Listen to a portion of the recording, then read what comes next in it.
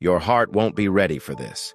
After refueling the Mercedes car and carefully closing the gas cap, this gas station attendant approached the driver with a warm and cheerful gesture to collect the bill. But something heartbreaking happened. A passenger in the car tossed the money to the ground and said, "Pick it up and consider it your tip." In the face of profound despair and disappointment, she knelt down to collect the scattered bills to fulfill her duty, while tears welling up in her eyes.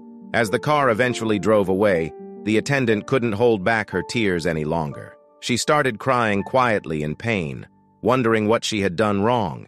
If her story touches your heart, please remember to always be kind.